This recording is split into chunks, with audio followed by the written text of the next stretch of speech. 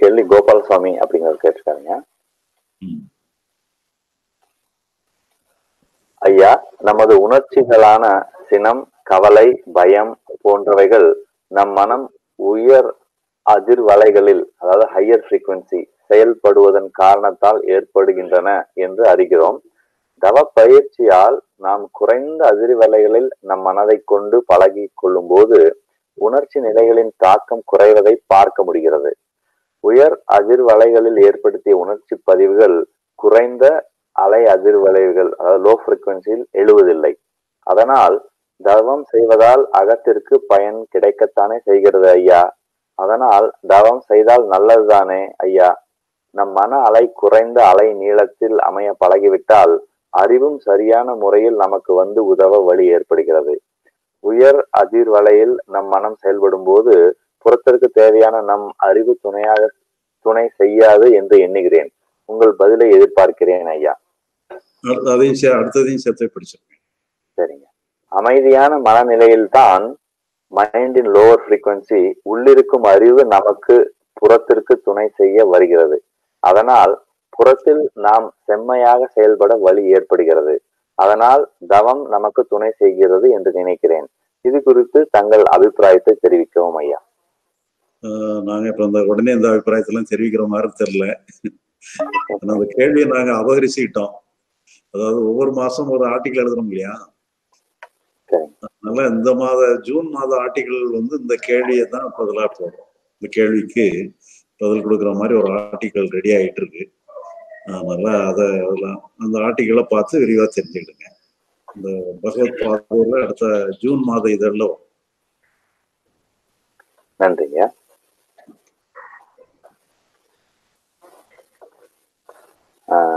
ஒரு பேசிக்கான கேள்விங்க.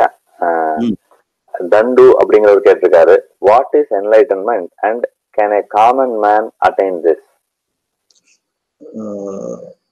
அதாவது இப்போ லிபரேஷன் எல்லாருக்கும் பொதுவானது. என்லைட்டன்மெண்ட்ங்கிறது கொஞ்சம் முயற்சி பண்றவங்களுக்கு தான் என்லைட்டன்மெண்ட் கிடைக்கும். என்லைட்டன்மெண்ட்டுக்கு நீங்க கொஞ்சம் முயற்சி பண்ணணும். காமன் மேன் அந்த முயற்சி எல்லாம் பண்ண மாட்டாங்க. கொஞ்சம் அது சம்பந்தமா கொஞ்சம் சீரியஸ் பீப்புள் தான் என்லைட்டன்மெண்ட்டுக்கு முயற்சி பண்ணுவாங்க. என்லைட்டன்மெண்ட்டுக்கு முயற்சி பண்ணாதான் லிபரேஷனே உங்களுக்கு என்னன்னு தெரியும். லிபரேஷன்ங்கிறது நம்ம அதை முயற்சி பண்ணி அடைய வேண்டியதில்லை, ஏற்கனவே நம்மகிட்ட இருக்குது. அதனால ஆனா இதுக்கு பெரிய அளவுல ஒன்றும் பெரிய அளவுல சிரமப்பட வேண்டியதில்லை. ஏன்னா ஒரு காலத்துல என்லைட்டன்மெண்ட்னு சொல்லி சொன்னா பல ஜென்மங்களும் முயற்சி பண்ணணும்னுட்டு சொல்லி அப்படிதான் நம்ம படிச்சுக்கிட்டு இருந்தோம், அப்படிதான் தெரிஞ்சுக்கிட்டு இருந்தோம். அந்த கருத்தை எண்ணிதான் நானுமே கடும்பாடுபட்டேன். ஆனா உண்மையில இது என்னன்னு தெரிஞ்ச பிறகுதான் அது கொஞ்சம் எளிமையானது, எல்லாருக்காலையும் முடியுங்கக்கூடியது தெரிஞ்சது. அதனால ஒரு சராசரி மனிதன் கூட நம்ம அந்த ஞானமா என்னன்னு தெரிஞ்சுக்கலாம். ஆனா கொஞ்சம் இப்ப நீங்க இதை கேள்வி கேட்க ஆரம்பிச்சிட்டீங்கன்னு சொன்னாலே உங்களுக்கு தேவையான ஆர்வம் இருக்குன்னு அர்த்தம். அதனால இப்ப நீங்க கூட இதுல என்லைட்டன்மெண்ட் அடைஞ்சிடலாம். நன்றிங்க.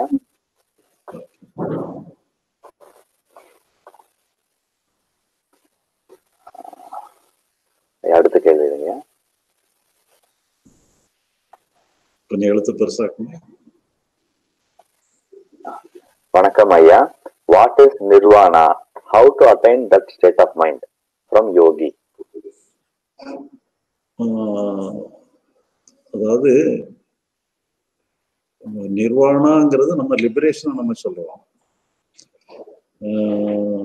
இப்ப நீங்க ஸ்டேட் ஆஃப் மைண்ட்ங்கிறது ஒரு நிலை, மனதினுடைய ஒரு நிலை. அந்த ஒரு மனதினுடைய ஒரு நிலைக்கு பேர் ஒரு தன்மையில இருக்கிறதுன்னு அர்த்தம். நிர்வாணாங்கிறது எந்த தன்மையிலையும் இல்லாதது, எந்த தன்மையும் பிடிச்சு வைக்காத நிலைக்கு நிர்வாணான்னுட்டு பேரு. எதையாவது ஒரு நிலையை பிடிச்சு வச்சுக்கிட்டோம்னு சொன்னா அது ஒரு ஸ்டேட் ஆஃப் மைண்ட். அதனால இப்ப நிர்வாணாங்கிறதே கூட நம்ம ஒரு ஸ்டேட் ஆஃப் மைண்ட்னுட்டு சொல்லிடக்கூடாது. எல்லா ஸ்டேட் ஆஃப் மைண்டுமே அந்த ஒரு ஸ்டேட் ஆஃப் மைண்ட்ல அப்படி பெர்மனண்டா இருக்காதபடி இந்த ஸ்டேட் ஆஃப் மைண்டு மாறிட்டே இருக்கிற மாதிரி ஒரு ஈஸி ஃப்ளோவில் இருக்குதுன்னு சொன்னா அப்போ அந்த மைண்ட் நிர்வாணா ஸ்டேட்ல இருக்கு நம்ம சொல்லலாம். அதெல்லாம் அது ஸ்டேட் கிடையாது, அது ஒரு பேருக்கு வேணா நிர்வாணா ஒரு ஸ்டேட்டுன்னு கூட நம்ம சொல்லிக்கலாம். நிர்வாணாங்கிறது நம்ம லிபரேஷன் சொல்றதும் ஒண்ணு. ஸ்டேட் ஆஃப் மைண்டுங்கிறது நம்ம மனதினுடைய அனுபவங்கள். அனுபவங்கள் மாதிரி நிர்வாண நிலையும் இந்த பிரவாக நிலையும் ஒரு அனுபவங்கள் கிடையாது. அனுபவங்கள் எல்லாமே ஃப்ளோ ஆகிறதுக்கு பேர் தான் அந்த நிர்வாண நிலை. வர்ற அனுபவங்கள் எல்லாம் தங்காம போயிட்டே இருக்கும். அதுதான் நிர்வாண நிலை. நன்றிங்க.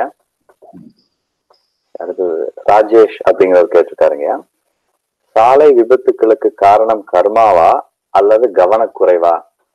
நாம் சரியாக கவனத்தோடு சென்றாலும் பிறர் வந்து மோதி விபத்தில் சிக்குகிறோம். விளக்கங்களையா?